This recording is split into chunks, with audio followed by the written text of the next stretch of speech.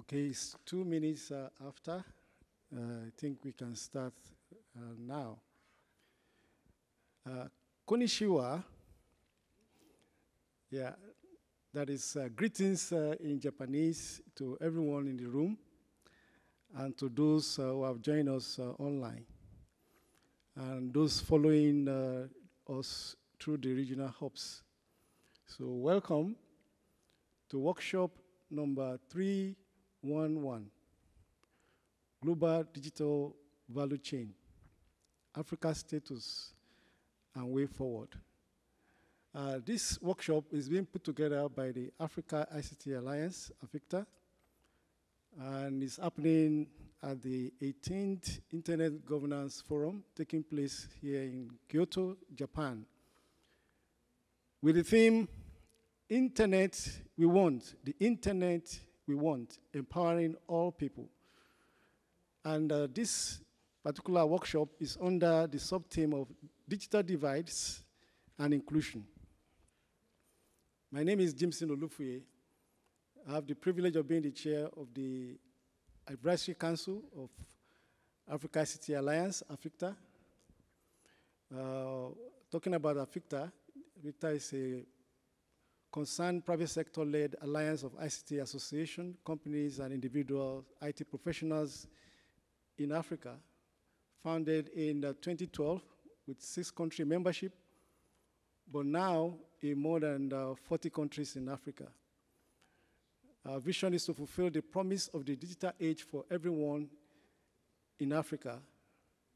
And in doing so, we collaborate with the AU, UNECA, African government, especially the government of the Arab Republic of Egypt, and through ATESAL, and also through the Ministry of Communication, Innovation, and Digital Economy in Nigeria, in the spirit of multi-stakeholder engagement, which is the bedrock of Internet Governance Forum, as outlined in the Tunis agenda of the World Summit on Information Society 2005.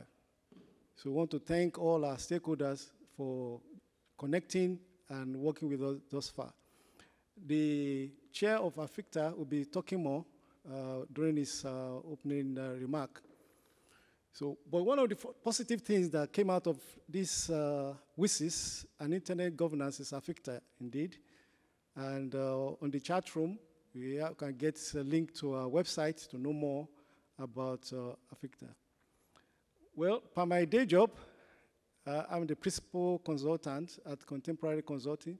It's an IT firm based in Abuja. And we work on data center, mitigate cybersecurity issues, provide cloud computing solution, online workflow research. We do a lot of research. So I'll be your on-site moderator for this workshop. We have also online moderator, and that is Mr. Iye Kemabunta. Mr. Iye Kemabunta is the national coordinator of AFICTA, and is also the CEO of Tech Law. Mr. Kemabunta, are you there? Please say hello if you are there. Hello, yes, I'm here. Good morning and good evening, good afternoon, wherever you are joining us from. Okay. Thank you. All right, thank you very much, Mr. Kemabunta. And we also have, speaking in this panel, as I mentioned, the chair of AFICTA, Mr. Thabo Masegwani, the former president, Institute of IT Professionals of South Africa, be giving his opening remark. We have a very rich panel indeed, of on-site and online speakers. In no particular order, as I introduce them, though they will also talk more about what they do as they intervene. I have Mr. Bimbo Abioyi, is the president of the Institute of Software Practitioners of Nigeria, and the group MD, FinTrack Software, Nigeria Limited, representing the private sector. We also have Dr. Kosi Amesino, Chief of World Bank Division in the Ministry of Economic and Finance of Benin Republic. Dr. Kosi, you there? Yeah, Dr. Kosi is there. Is Mr. Bimbo there online? Yes, I'm here. Good morning. Oh, morning. Great. Good day. All right. Then we have Professor Johan Kuleza, representing academia in Europe. Professor Johan, are you in the house? Sir, yes, I am. Looking forward to the panel. Thank you for having me. Oh, great. Then we have with us here the Amazon of IT governance, internet governance in Nigeria, Mrs. Mary Uduma, who is also the coordinator of the West African IGF, representing the civil society. Is Mary Uduma? Okay. And Dr. Melissa Sassi. Dr. Melissa Sassi, representing the private sector of North America. Are you in the house, Dr. Melissa? Yes, I am. Thank you for having me, and thank you for representing us in Kyoto. Oh, great. Thank you. Good to see you and hear your voice. Yeah, you too. You too. Thank you, everyone. Okay. Next is Mr. Toyin Oloniteru, the CEO of DAPT, that is representing private sector. Mr. Toyin, are you in the room? Yes, I'm with you. Good morning from Nigeria, and good afternoon from afternoon and evening from elsewhere. Since we are talking from different locations, but it's morning, very early morning in Nigeria now. It's a pleasure to be with you. Thank you. Thank you very much. And next is Miss Jane Coven. Mr. Jane Coven, representing the technical community in North America. Jane, are you in the room? Okay, actually, Jane is in a session now, and she will join us before the end of the program. Next is Miss Rachel Chitanda. Miss Rachel Chitanda, Executive Officer, Computer Society of Kenya, strong member of AFICTA from private sector. Miss Rachel, are you in the room? Yes. Good morning and good evening to everyone. It's nice to be here. Looking forward to the conversation. Okay, great to see you. And next is Dr. Ben Ewa. Dr. Ben Ewa is the acting director e-government at the National Information Technology Development Agency of Nigeria, representing the government. Dr. Ben. Thank you very much. It's nice to meet you all. Okay, and also we have one of our distinguished guests, Senator Afolabi Salisu. I don't know if he's around. He will join us the course of the program. He's the chairman, Senate Committee on ICT and Cybercrime in the National Assembly of Nigeria, representing the parliament. So this is how it's going to go. Each speaker will have it's about 3 minutes to speak. For the 2 rounds, we're going to go through of policy questions, covering about 60 minutes. So we hope that at the end of the 2 rounds of discussion, then we can take input from the audience and Q&A from the audience. So the chair of AFICTA, Mr. Tabo Mazigwani, please, the floor is yours for your opening remark. Thank you. Much appreciated, Dr. Jimson. And good morning to everyone who is in Africa, and Kunishiwa for those in Kyoto. I just learned the new word.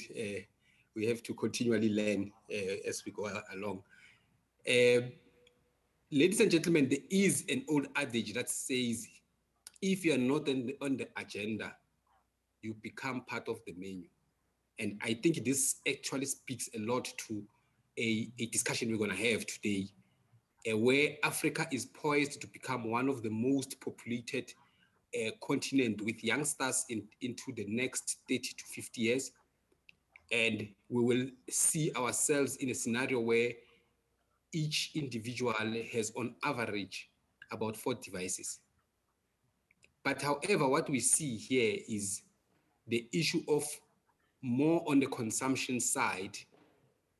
And we have to ask ourselves the question of how do we then transition from a consumption-based economy into being more of producers and manufacturers?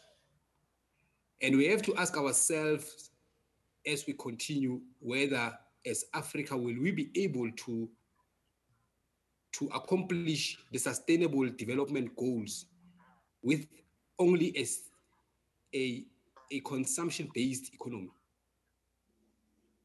We need to ask ourselves what then are the low-hanging fruits in transitioning from being consumption-based into being largely a producer. Of course, there's many approaches to this. One being that you can do a big bang approach. We know practically it's interesting to do that, but perhaps we need to have a roadmap that starts with capacity development right into establishing production facilities in Africa and having Africa to participate and partake in this value chains of digital. Ladies and gentlemen, I think there will be a lot of expert discussion going into the panel, and I don't want to take a lot of time. Let's just give a round of applause to our panel who will give us an expert opinion on this topic. I thank you.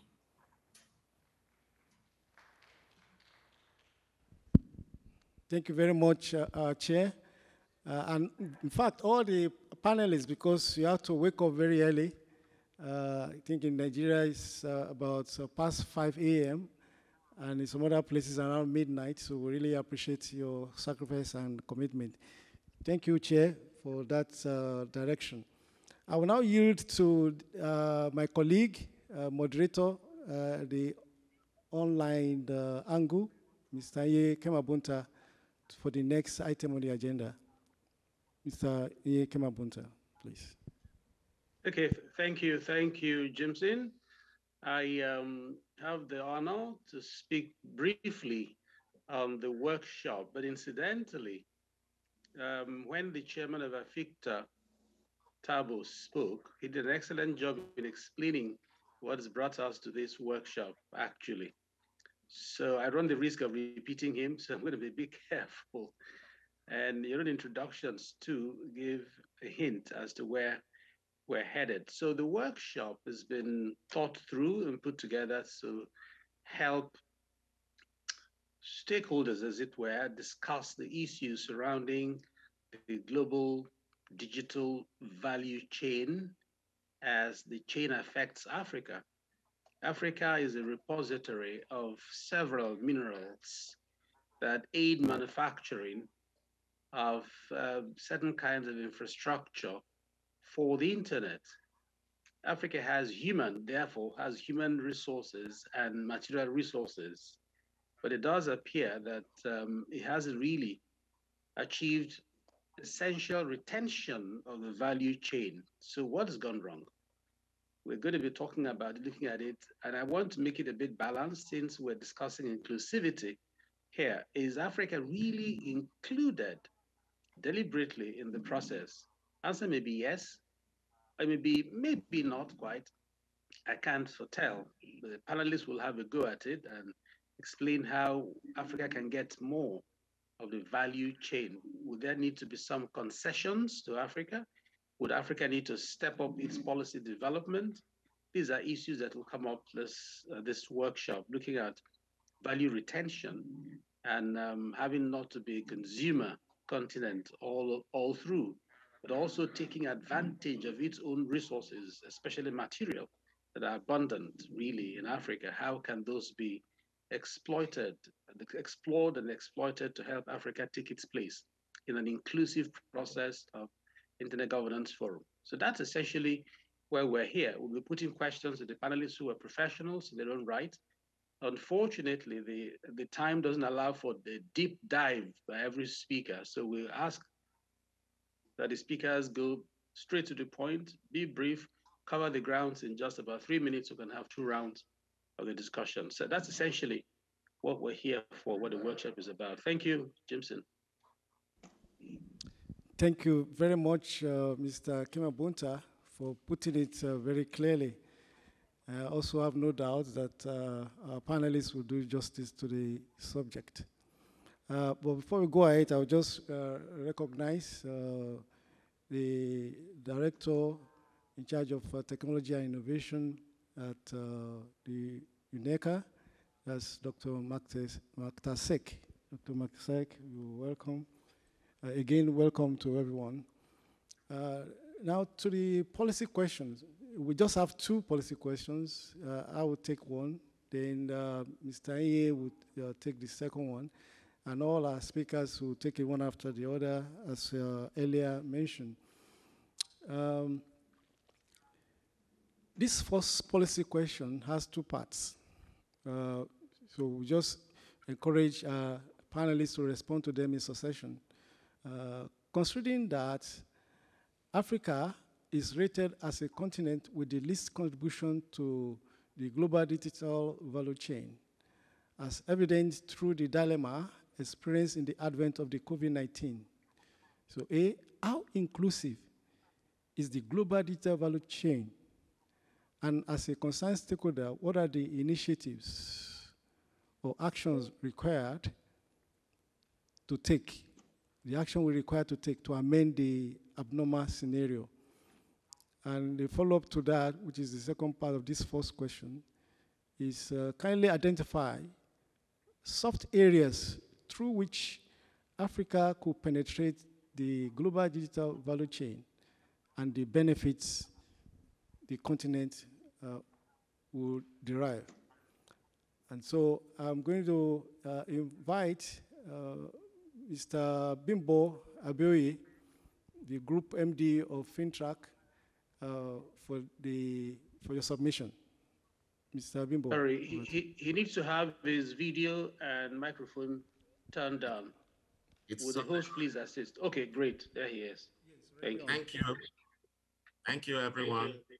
The moderators, the audience, everywhere we are in any part of the world. Yes, as has been, I don't know why you guys.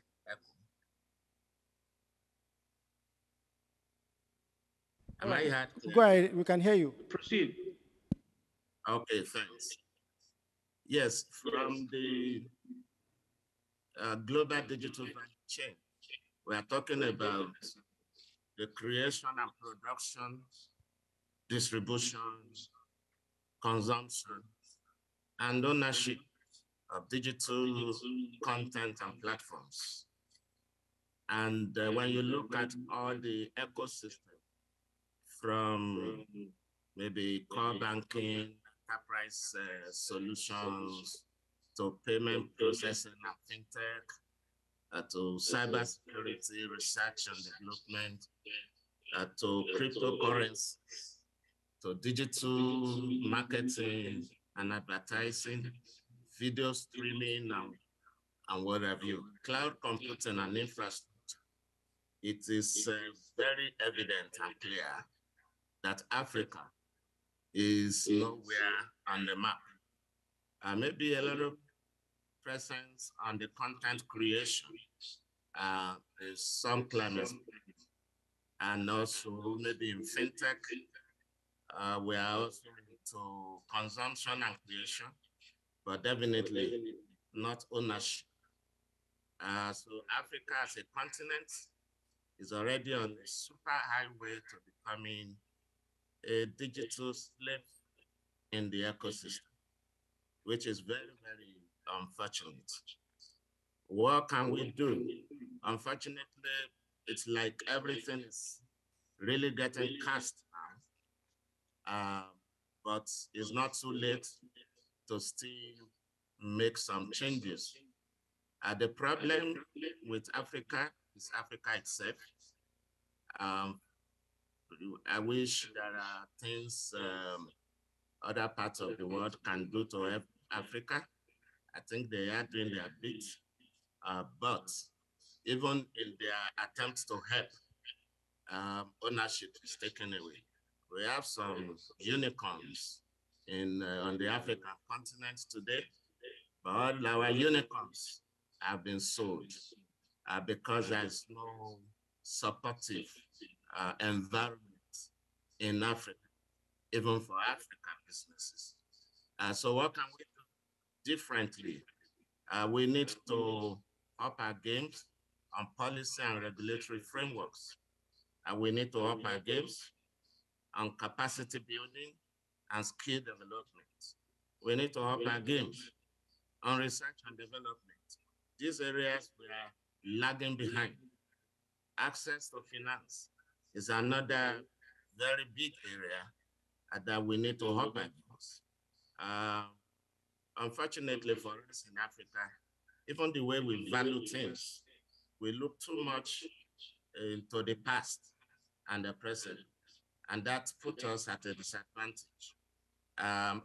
Funding organizations that are digital minded, they are looking more at the future. Oh, this company is struggling now. If I put this fund, it will enable it to do this, that will enhance value. But here we are fixated by what the company has been able to do and what it's doing now as a prism to look at its future. So these things have to radically shift, and governments across Africa have got to also get involved in enabling access to finance. Without finance, there can't be much impact in development. And of course, infrastructure development is another very critical area that governments across Africa have to play very clear roles. Access to infrastructure like roads, ports, utilities, power. The cost of doing business in Africa is very, very high, and it puts us at a disadvantage. If all this can be done, Africa will take its place in the digital ecosystem. Thank you very much, Mr. Moderator. Thank you very much, Mr. Abiy. As the president of ISPON, it would be good to hear what ISPON would do or how ISPON will respond even to this subject matter. Thank you for all the points you have outlined. I will move to the next speaker, and that is Dr. Kosi Amasino. Dr. Kosi. Thank you, Chairman. Thank also AFICTA for inviting me. It's our third time now making workshop together. Okay. We are often ahead some experts saying every time that Africa is no longer seen like land of consumption. Africa is the land of consumption of digital coming from another place. But it's important to know that that position are changing now. That position are very changing. Since COVID-19 time, we have some collective awareness that must encourage and also energize for us in Africa. The availability of digital technology is not possible if we don't have massive investment in digital infrastructure. Several African governments understood that today. When we see in our area, in West Africa, for example, in Benin, we know that private sector cannot invest in the area where profitability of their investment is not very clearly for short and middle term now. Governments now in our area, including Benin, we offer private sector several opportunities. We provide subsidy within framework of transparency call of TEND.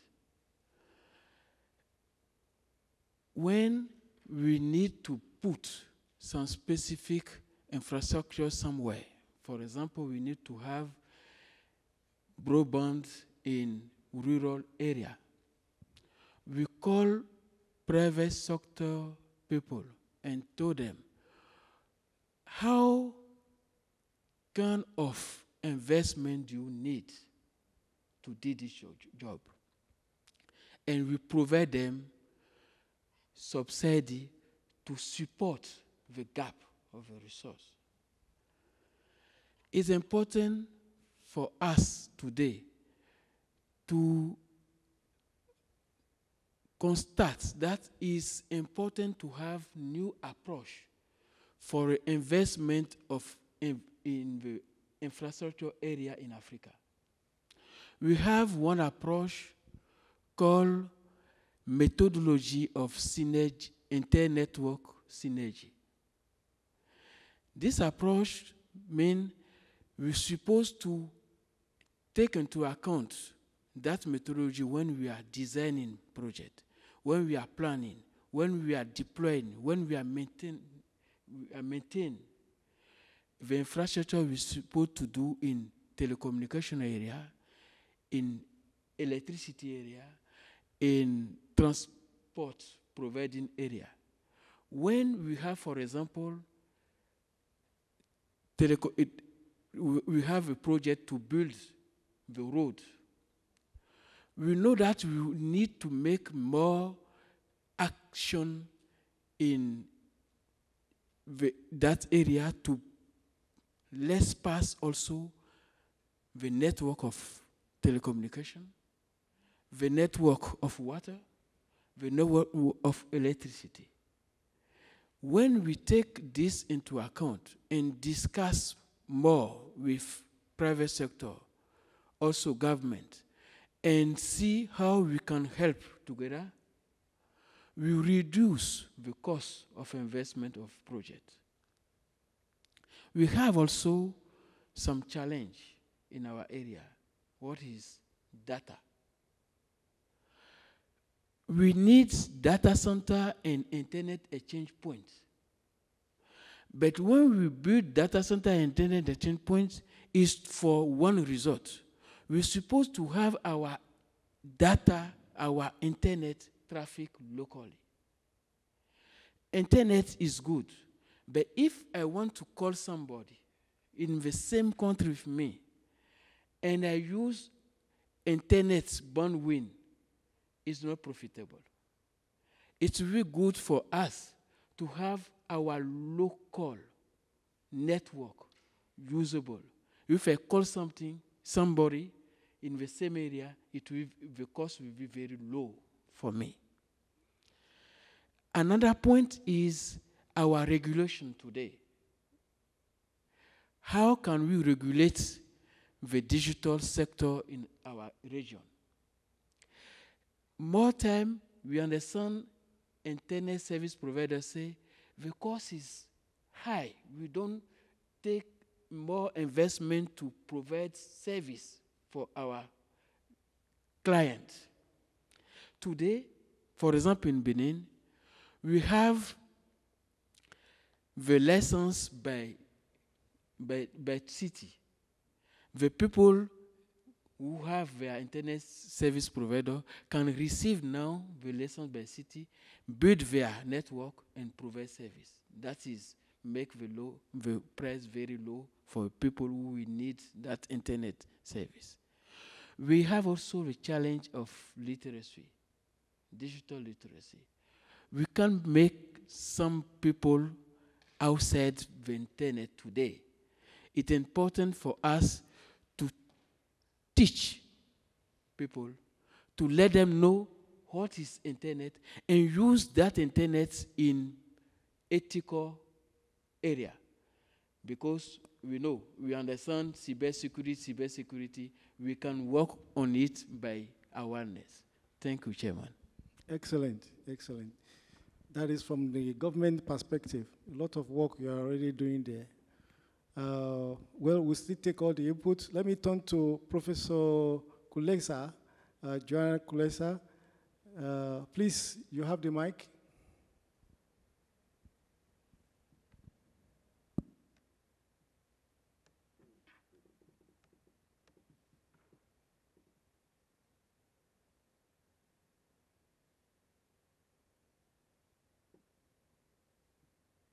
Mic is muted. Mic is muted. Yes, indeed, I did unmute it right now. Thank you so much. I am thrilled to join the AFICTA panel again. Thank you for having me. I have been listening in on the discussion with much attention, and I do hope to be able to contribute with a case study that might address the concerns that were mentioned by previous speakers. So I do note that there is a need for comprehensive, well-aligned regulatory framework, looking at the challenge that has been addressed somewhat from the outside. I welcome the observations from the insiders as the case study I would like to put on the table for discussion does reflect those concerns. I also note the need for coordinated capacity building and the reliance on infrastructures as offered by non-African companies. Now, having consulted with the organizers, please let me propose one case study, one suggestion here that might be of interest. During this IGF meeting, there have been quite a few sessions organized around new developing internet infrastructures that are allowing connectivity, particularly in underserved regions and in developing countries. In this context, it might be useful for us to look into the policy challenge or the location of those specific services in the global value chain with due regard to Africa. Now, the picture you see on your screens is the availability of SpaceX, a non-African company, and its services to regions in Africa, in developing countries, particularly in those which are challenged when it comes to connectivity. I would like to propose this discussion in the context of Sustainable Development Goals. The overarching purpose is to ensure that the next billion is connected and that connection is stable, secure, and offered in a sustainable manner. When we look at the specific development in the global value chain, we would note that there is a rapid rise both in demand and in supply when it comes to these developing, not so novel, but rapidly developing technologies. Just recently, at the beginning of this year, SpaceX announced that it will start operation in Nigeria. Now, it might be relevant for us to question how that operation is going to function, how the Sustainable Development Goals will be achieved with a non-African company offering that service with governmental support to individual end users. Now, I believe that a recently completed project supported by the Internet Society Foundation on that specific purpose offers a few suggestions. You will find more information here. I do not wish to take up too much time, but if you were seeking recommendations for both policy and civil society engagement into the specific components of the global value chain, do consider clicking on the link at the address given above. The report presented for the Internet Society Foundation within its Decolonizing the Internet theme looks at various policy aspects of low Earth orbit satellites, including the services offered by the company headed by Mr. Musk.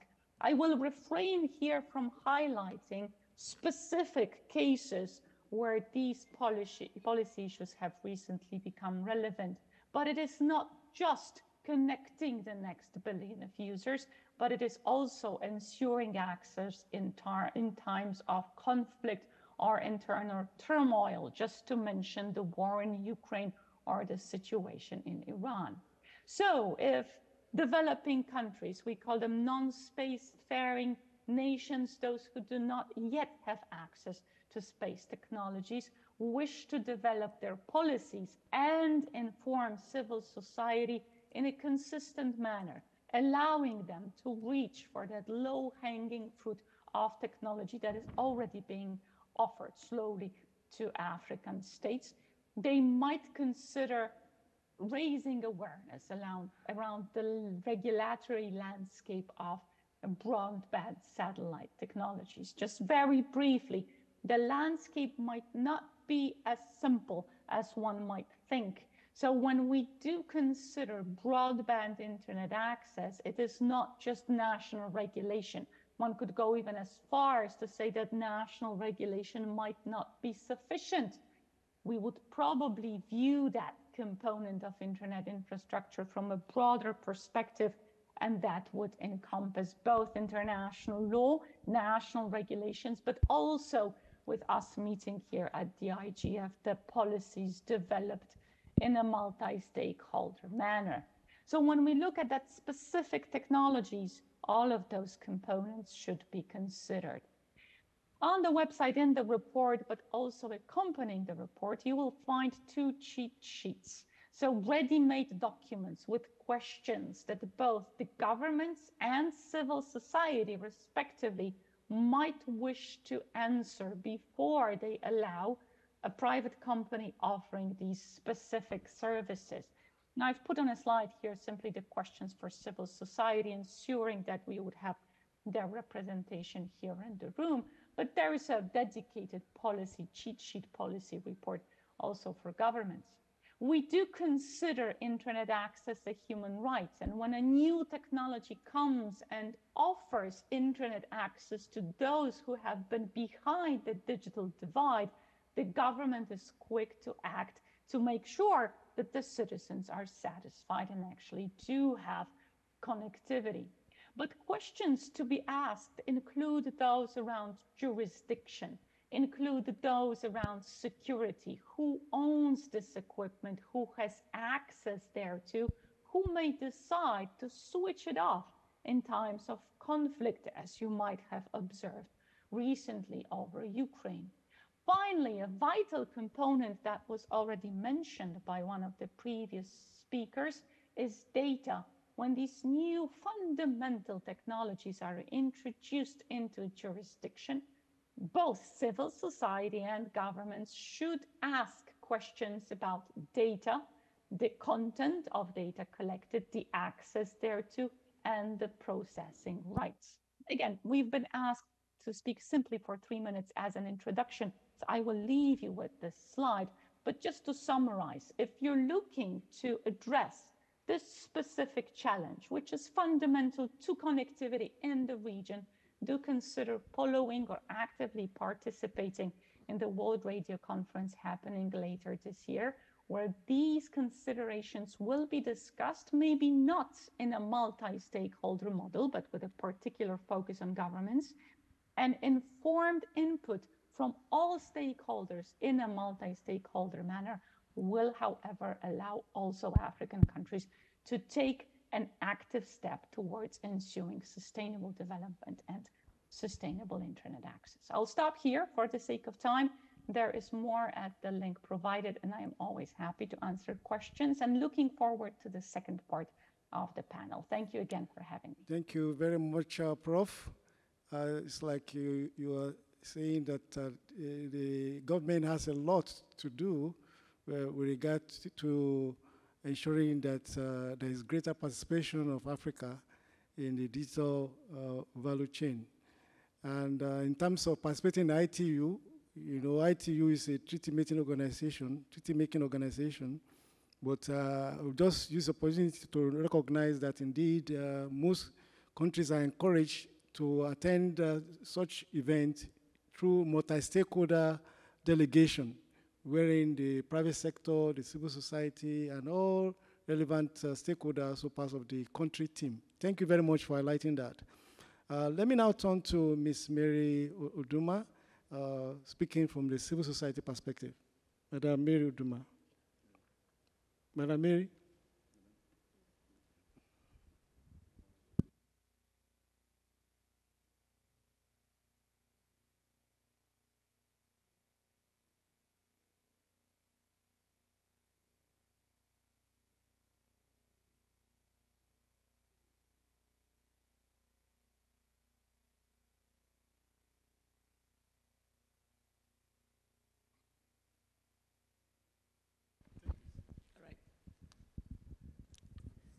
Thank you. Good morning, good afternoon, good evening, wherever you are connecting. Thank you for being in this session. And from my own perspective, my name is Mary Uduma, as we said. I coordinate the West Africa Internet Governance Forum. And in looking at the Africa's participation and in the process of the global GDVC, the Global Digital Value Compact, Digital Global Value Chain, I'm sorry. I'm sorry. So for us, from the grassroots, we try to make sure that we are participating in our own little way and raising these issues at the IGF whenever we organize our national IGF or our regional IGF. And more so, we are also interested in how these new programs affect the human rights. And we talked about the pandemic area. You now saw that we were only dependent on the other people from outside Africa to help us. Even the one we developed within Africa, we were not able to, it didn't go far. But the fact is that we need to consciously, intentionally develop, will I call it engaging the engagement of and advocacy for participation of Africans in this value chain.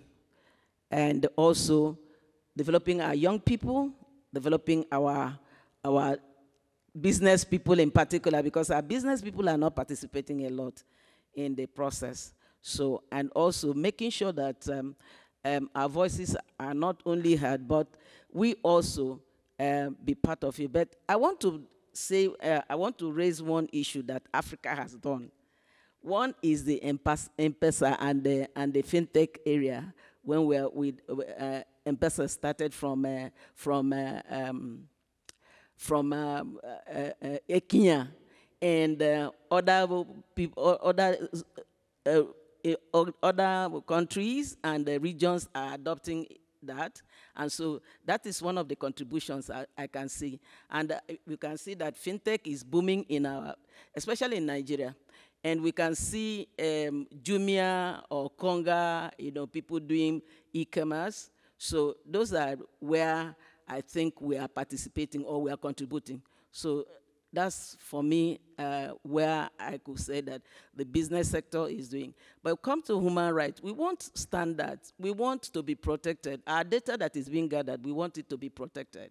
So, we are trying to, would try as much as possible to provide advocacy for for data protection and safety of our data. We're also concerned about where this data, where they are housed. Okay, so we should also be part of, let's see whether we can house our data within our continent and not depending on everything on the cloud. Thank you. Thank you very, very much. That's very good. We are actually participating one way or the other, but we need to do more. Thank you very much. I will turn now to Dr. Melissa Sassi, Private Sector North America. Dr. Sassi, please. Excellent. Can you hear me okay? Okay, super. You can hear me all right, correct? Yes, a little more volume. Volume. Okay, perfect. All right, so I'm going to quickly, I'm Dr. Melissa Sassi, and I'm a venture partner at Machine Lab Ventures. So my whole world revolves around,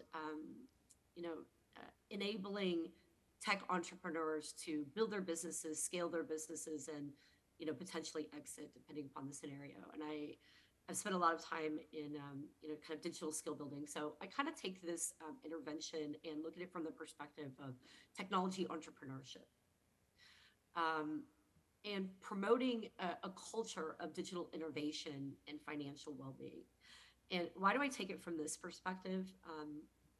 It's about making, meaningful use of the technology in front of us and, enabling skill building that drives outcomes, meaningful and quick outcomes.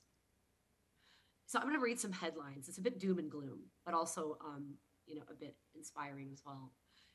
Accelerating the use of digital technologies is key to creating productive jobs and boosting economic growth in Africa.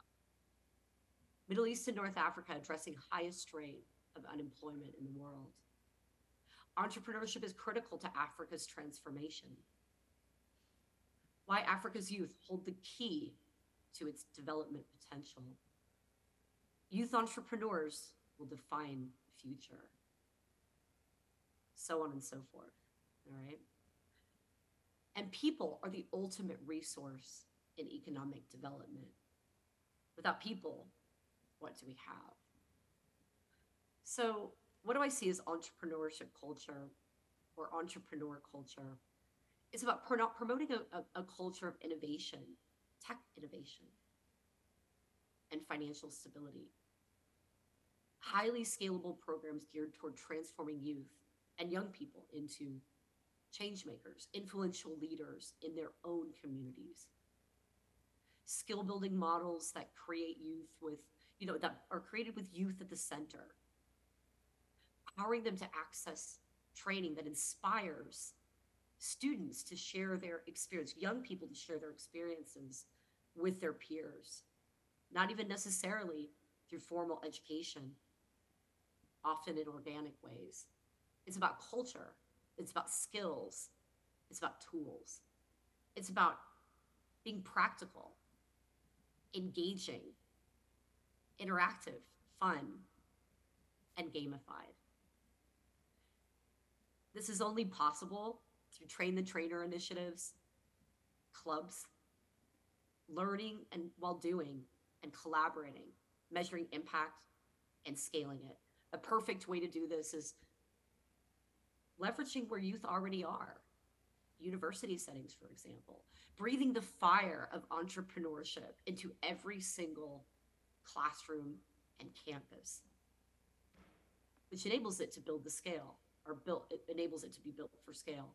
Something like this, a campaign where you choose in one university as a pilot, 100 students, 50 students that spend time over a short period of time to learn a number of different tools, growth mindset, entrepreneurship skills. And then they go out and share it in each and every faculty with sponsors from each faculty and those administrators that support the university as a whole. Enabling them to grow and shine so that it's not just about them going and learning, they're practically creating things using the tools in front of them every single month. And then they have a capstone project. Again, practical stuff, not memorizing things, not theoretical things, real stuff. Measuring it and scaling it and rolling it out to each and every university. So when I think about growth mindset, these are kind of things I think about. It's being able to tell stories, to bring our stuff to life, our origin stories, having a passion for lifelong learning, knowing how to fail and be perfect, not be perfect, knowing how to motivate ourselves, be resilient and have perseverance, so on and so forth. Entrepreneurial thinking, knowing how to manage our money, make money, knowing where taxation comes from, knowing how to build partnerships, knowing how to pitch, how to understand our audience, how to know when you've got a product that people want and they're willing to pay for it, knowing how to solve problems and think critically. These are examples of tools for entrepreneurs. Notice I haven't put, let's all go out and learn to code. It's real practical stuff. And I just put these examples, and it's not about saying, let's use examples that already exist. Let's look at local tools that can either be developed or are already developed. Design thinking and agile. All right, I'd love to engage anyone if they're interested. I'm easy to find, Dr. Melissa Sassy. Thank you. Thank you very, very much, Dr. Melissa Sassy. Culture of innovation, scaling up capacity, and skills, being practical, being engaging. Thank you so much for that perspective. In fact, as a matter of fact, in Nigeria, we have a new minister that's come up with a strategy focused on developing the talent and capacity of about 5 million youths. So you are quite right on point. Thank you. All right, well, I know exactly who I'm calling tomorrow then. Okay, sure. All right, I will now turn to Mr. Tui Oloniteru, private sector, to please come forward with this perspective. Thank you.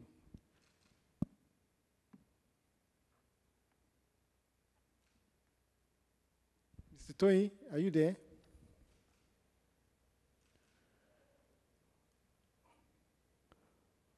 Okay, maybe while we wait for Twain to come up, I'll move to Ms. Rachel Shitanda, Executive Officer, Computer Society of Kenya. Rachel, are you there? Yes, yes. Okay, Hello. please, go ahead. You have your 3 minutes. So thank you so much for the opportunity, and thank you everyone for joining in. I think I have to introduce myself. My name is Rachel Shitanda. I'm a senior executive member for Computer Society of Kenya. I'm also a head of product for Mentalists. I lead team of developers uh, and techies when it comes to product development and strategic outlook towards products and startup. So my approach and my view towards this problem of today is more of us as Africa looking towards our own capacity as a continent, and what we as ourselves can leverage to solve our own problem when it comes to digital and inclusivity, and also when it comes to economic development. So it's a common fact for everyone who is here that African has really enjoyed and experienced a very increased connectivity and accessibility to internet and penetration of internet in the continent for the past 2 decades. And so Africa is one of the markets which is attracting a lot of startups. And one of the biggest things that we have to focus as Africa is how we making our own solutions. Are we leveraging also from that uptake to build our own economies? So the main focus here is the governments to really put a strategy around encouraging local talent and local homemade products to be developed. As from the previous speakers who have already spoken before me, they spoke about, Mr. Bimbo has spoken about financing, infrastructure, and reduction of cost of business, which primarily is focused around government policies in terms of business uptake. And so if we provide a very favorable environment to startups and also to individuals in our communities to start business, then we will leverage on this change and this uptake of Africa as a very new market to in the world. We have also heard from Dr. Kosis about local network and how the government needs engagement in order to provide solutions and also better regulation policies. So I think as a representative of the government, we can agree that it is a mutual responsibility, and it falls a lot more on the government, because as a government it has a mandate to provide good policies, employment opportunities, stable local currencies, and safeguarding their population. So I think it's a point for us is to get in the middle ground and focus on those issues that are really affecting us.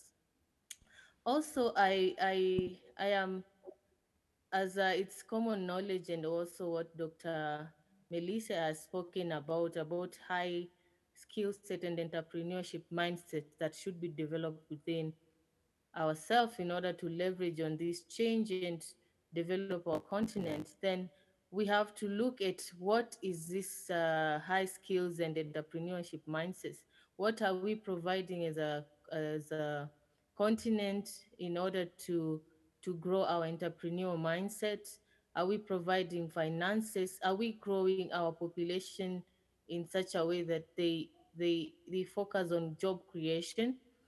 Are we encouraging venture capitalism within our own? Like, are we building capital investment within our own communities? Because it's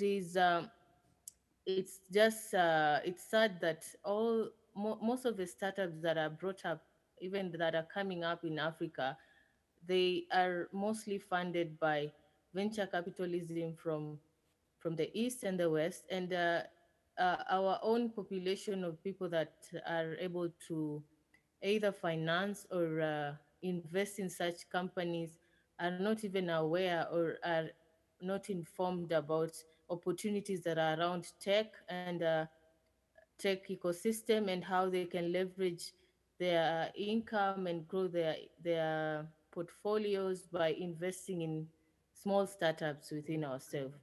So I think we should really go into it deep and encourage our own population to invest within Africa by providing solutions around ourselves.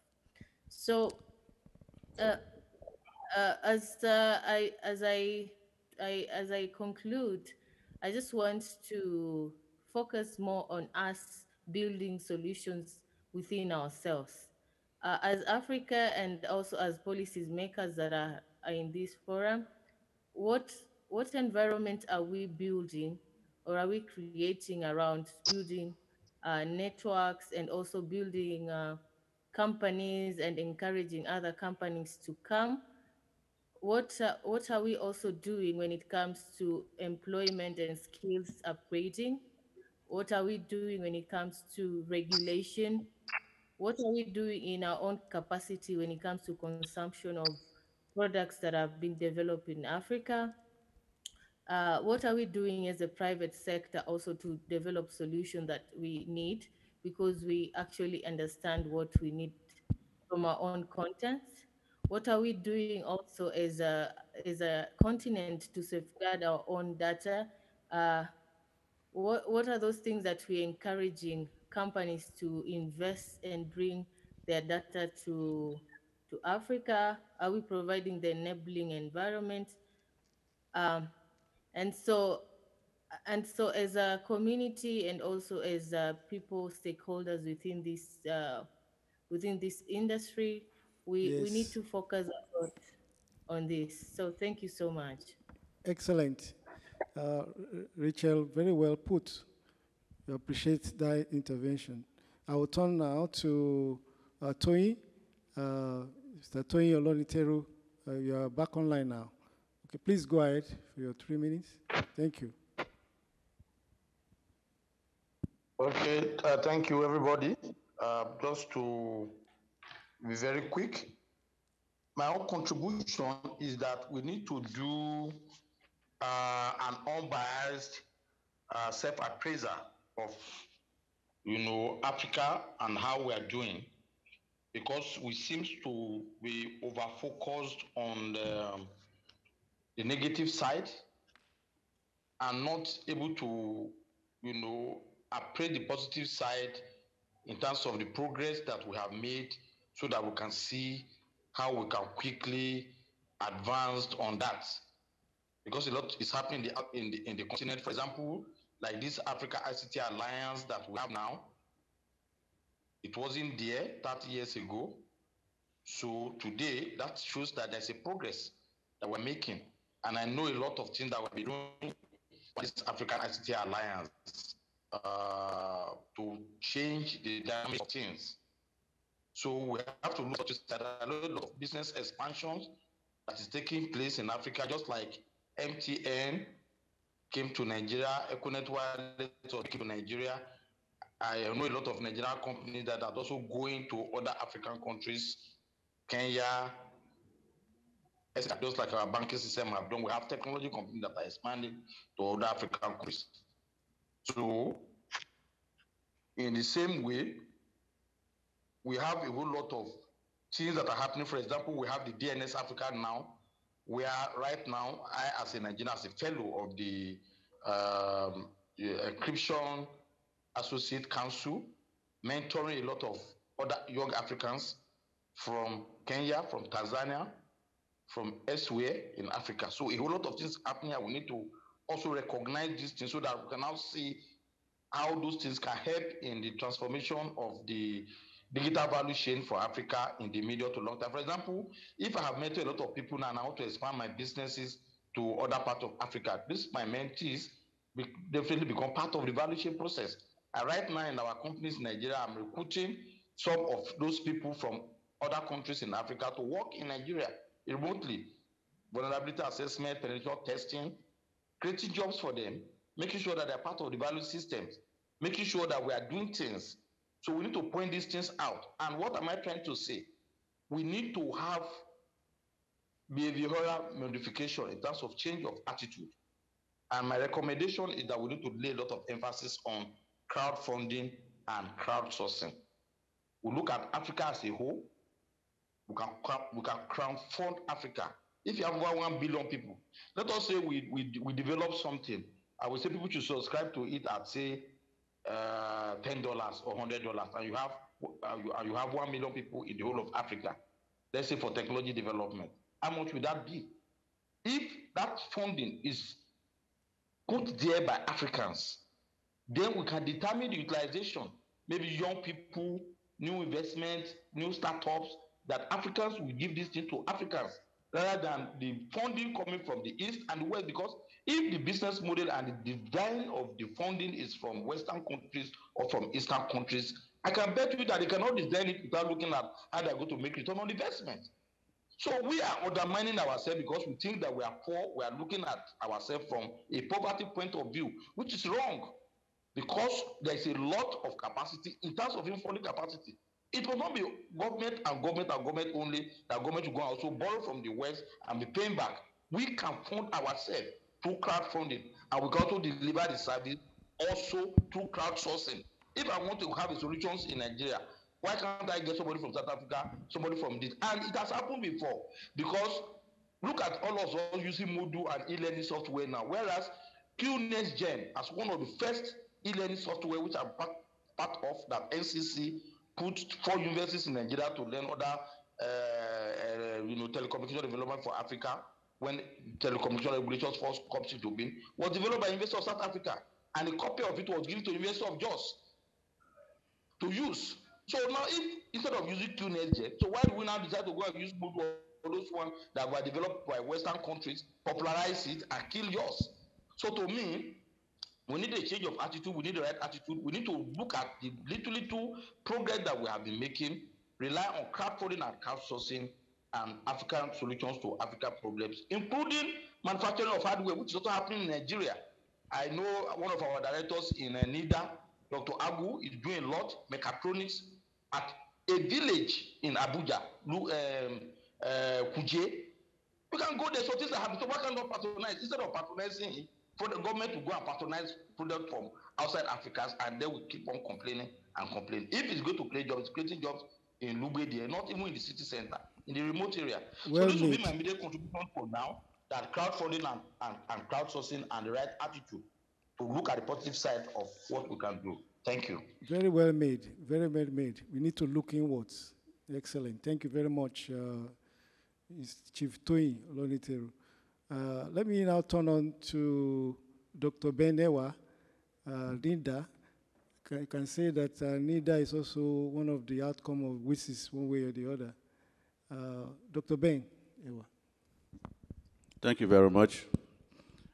One of the benefits of speaking last is that you get to summarize all the ideas that have been made by previous speakers.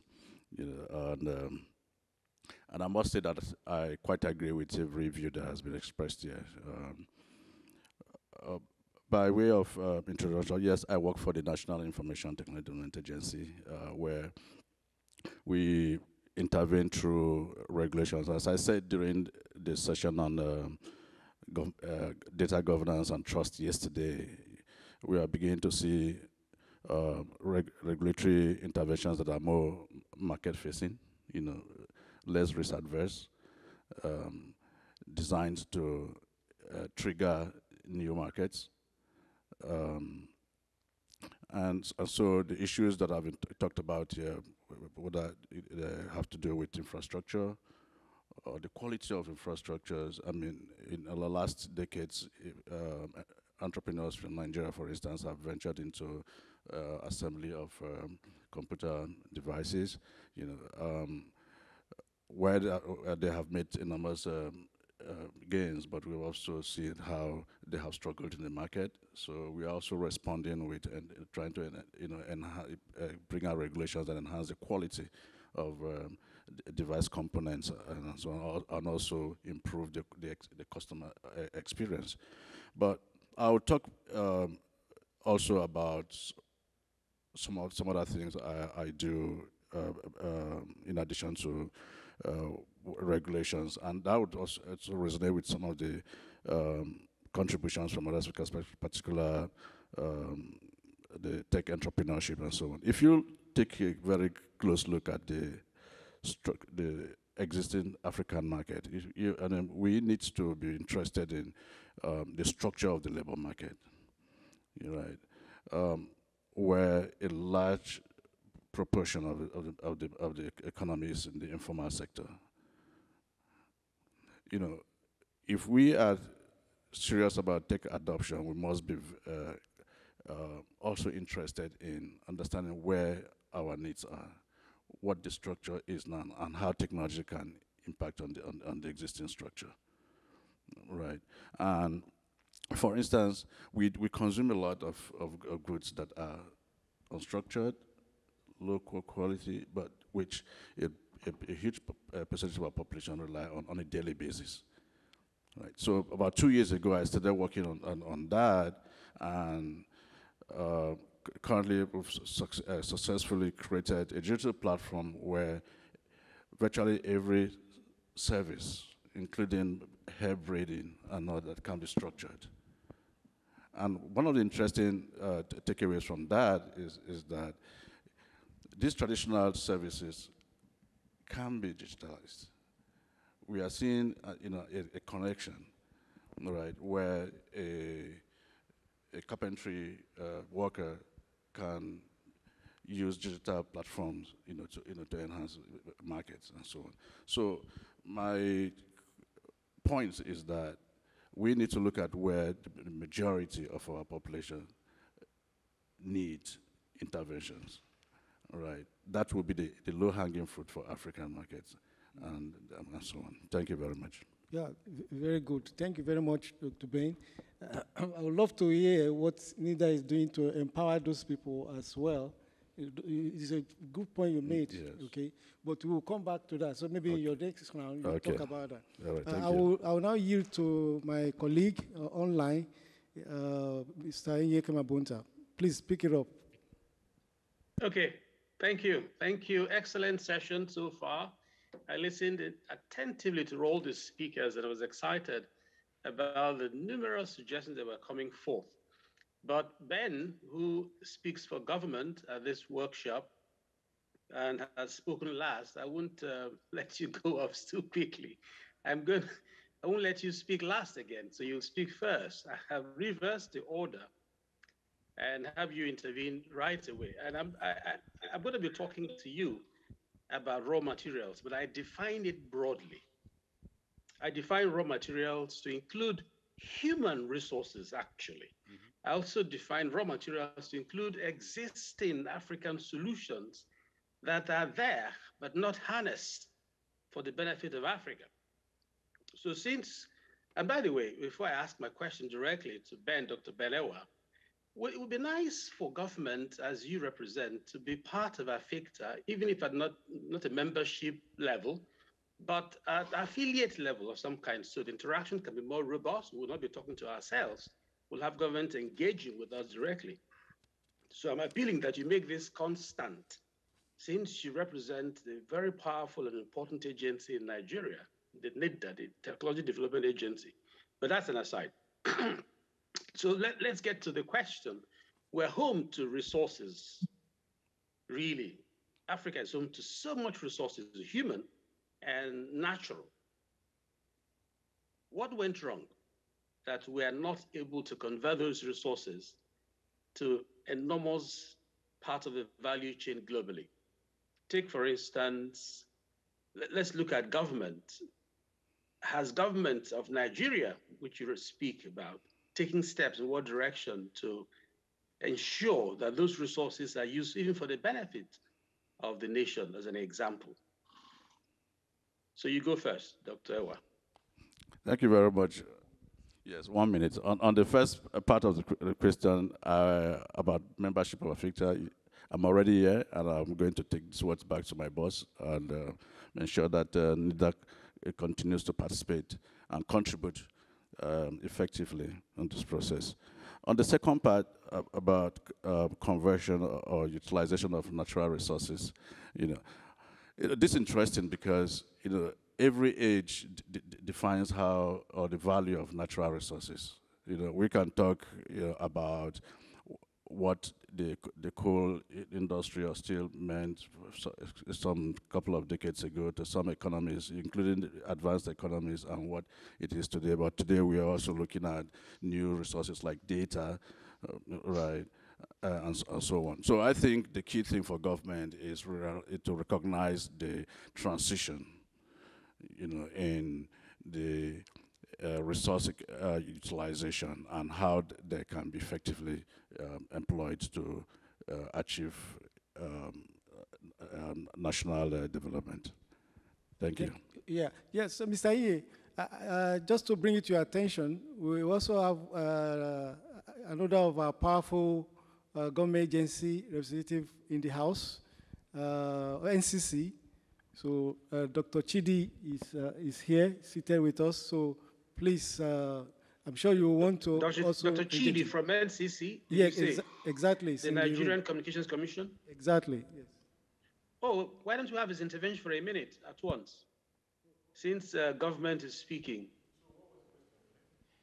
The telecom sector is what he represents, and most of that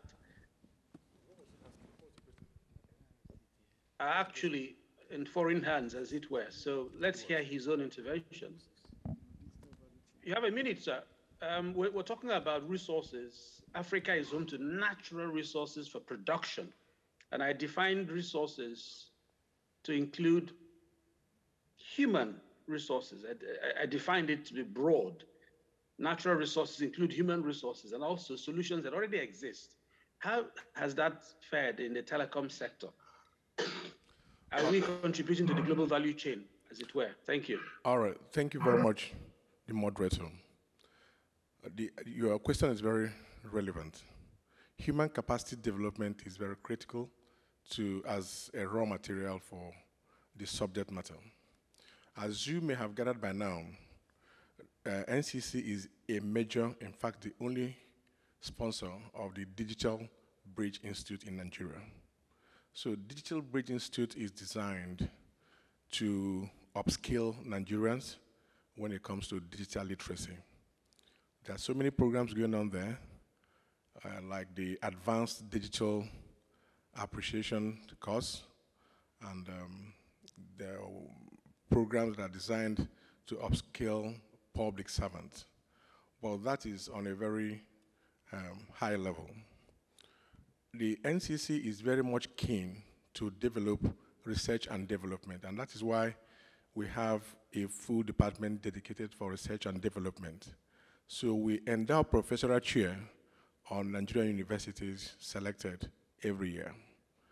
Apart from that, we have research grants for universities that try to understand where we are in technology, in artificial intelligence, blockchain, virtual reality, autonomous systems, and so on and so forth. I'm talking strictly as far as the human capital development is concerned. Now, when it comes to the actual game, the players, I head the New Media and Information Security Department, and I have a program that I'm doing this year to identify startups. So I'm actually implementing the Nigerian Startup Act, which essentially requires that we upskill the youth to participate in the digital age, creation of platforms, management of platforms, interconnection of platforms. So for want of time, I will not dwell so much on this. But the program is meant to have what you might call a roadshow, and then we identify talents, amongst the Nigerian youth. And then, but the ultimate goal is to fund them and then give them waivers for licenses for about 5 years to see how we can grow the market. As you may have gathered by now, Nigerian market is saturated. And the only way you can deal with saturated market is to create more players to meet up with the HHI index. Thank you very much. Excellent. Thank you, Dr. Chidi. We'll move on. I assume that you have no position on what went wrong. Why is Africa not contributing significantly to the value chain digitally, really? So, but you're saying that there are prospects. We're making effort at this time. So, but thank you for that intervention. I also know that NCC that you work for has a Nigerian content, a local content establishment as part of its own structure. So you're doing more work in having to mainstream local efforts into producing telecoms services. Thank you anyway. Dr. Jameson, do you want to make a comment? Yes, just to highlight that we just have 10 minutes. I don't know how we're going to manage it. Okay, maybe one more minute intervention. So let's give Rachel a minute still. Rachel, I'm going in reverse order so more persons can contribute. Rachel, do you have a time to speak for a minute from Kenya? Is she still on the call? Yeah, sure. Okay, great. Thank you so much for giving me another opportunity to talk and discuss about this topic. So I think one thing that I have to agree with Anye is that one of the things that we are lacking as a continent is investing on our own. I think I had earlier highlighted on the fact that we need to do a lot when it comes to funding. And as it has already been spoken about, data is a new gold, and a lot of things that are in technology is a new wealth. So we also, as a continent and individuals around these sectors, need to encourage stakeholders that maybe are in manufacturing, the rich, to increase their investment in capital ventures and crowdsourcing and crowdfunding. So as a continent, maybe we can leverage in the fact that we are very new in this age, and we can invest a lot on our own, uptake of our own technology as well, developing solutions around ourselves to be a bit independent of others. So I I'm think sorry, that's one thing that the minute is expired already. I'm really sorry to interrupt you, but I wanted more persons to intervene. But you're strong on investment, and I take that as a contribution. Is that okay? Yeah. Okay, so Olutoyi, can you do in 30 seconds? What do you recommend?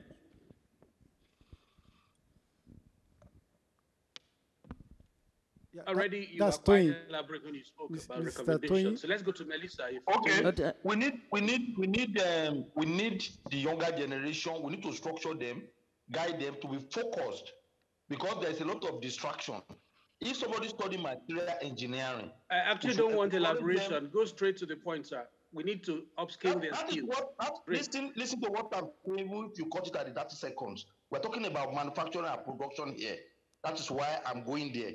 If somebody study material engineering, let the person study up to higher level, up to PhD level, so that they can know how to convert mineral resources to something that we can use for production. Excellent. Not Excellent. somebody who study mechanical engineering going to become a cybersecurity and accountant because you want to make money. Otherwise, we won't get there. We will not get there. Thank you. Absolutely. Thank you. Melissa, are you still on the call? Yeah, of course, I'm here. I'm not going to take up a lot of time. I'll just quickly say that I think, I come across the most innovative founders when I'm working on the continent. And I think sometimes we, talk about the doom and gloom of what's wrong and not what's right. And I think when I spent time in Cape Verde in October, I spent a month there. I met some of the most amazing young people with the most amazing ideas. And I think we need to move toward positive stories, more positive stories from local. All right. Thank you. Excellent. Positive stories should be highlighted more. So, Mary, what do you recommend? Let's change our curriculum in bringing up our young people, not laying more emphasis on certificate only, but bringing entrepreneurship in our curriculum and developing them young. And I want us to hold the business people responsible for the development of our youth, because if they give them opportunity to develop, they will be able to contribute more. Okay, but you're not saying how we should get them in. That would be something we should think about. It's good to bring them, but how do we bring them in? Never mind, we'll think about it back home. But that's the way I look at it. How do we get the business people more included? It's a national question and a continental question. Thank you, Mary. Yeah. Joanna, I only have a minute. Oh, I don't need a minute. I just wanted to say thank you for letting me be a part of this session. If we were looking for one quick takeaway, I would probably piggyback right on Mary's comment on the need of capacity building, which is probably aligned with the funding. If we can manage to coordinate the funding to build the youth capacity, we are almost there. Thank you for having me. It's been a fruitful session, and I wish you all success. Thanks so much. Thank you too. Thank you. All of you are talking about capacity. It makes a lot of sense. So let's go to Dr. Kosi. You're there on site. Do you want to share? Have my 30 seconds. Yeah, yes, thank you. Capacity building is very important. We have a school, digital school. Anything else? We've heard about that a lot more. Do you have another idea? Apart from capacity building. we have some, for example, we have some in Africa. We want to use solar technology to provide electricity for all our telecommunication infrastructure. That is very important. Exactly, perfect. Yeah. So Africa should harness the solar energy for its own power. Okay, so do we then move to Bimbo, if you're still on the call? Yes, I hope you can hear me. Yes, and I do have just about a minute to the end of the session. Okay, so I'll offer you 30 seconds of it. I will take half of it. Yeah, at ISPON, we are putting together a memorandum to the new Honorable Minister, Federal Ministry of Communication and Digital Economy. One of the key things there is to leverage existing capacities and existing solutions that are already on the market. I would say let's focus on solutions. We'll talk about capacity a lot. If you have an example of a solution that can be leveraged, existing solution, just mention it. like we have, even in Nigeria, we have ERP that the government can leverage for its e-governance. Okay, we have workflow solutions, we have document management solutions that can be leveraged, but oftentimes we look out for solutions that is the bane of our problem. So we are going to bring this to the fore in our engagement. All right. Thank you very much. Excellent, excellent closing. So let's return to Afikta quickly in summary. So Afikta, it's listening to all this. It means we have to get back home to Africa and put together all of these thoughts and have a way to bring in the private sector and then also harness our own solutions that exist already in preference to foreign ones. That's what I hear. And then build the capacity of our young ones. So ladies and gentlemen, I thank you for the session. We will now have Dr. Jameson bring it to a close. Okay, so we have about 1 minute. Jane, you're online. Can you just say something within 30 seconds, Jane? Jane Coffey? Jane? She's sharing us online. Oh, she's sharing us online. Thank you very much. So, on behalf of all of us in Africa ICT Alliance, AFICTA, I wish to appreciate all our speakers and participants, both on site and online, AFICTA Secretariat, and of course the technical team, a wonderful technical team. Can we put our hands together for this great technical team? Big thanks to the government and the people of Japan for their overwhelming hospitality. Okiki arigato. Thank you all very much. Itrashai. Itekimasu. Have a good day and goodbye. Thank you very much. Thank you. Thank you, everyone. Thank you. Excellent. Yes.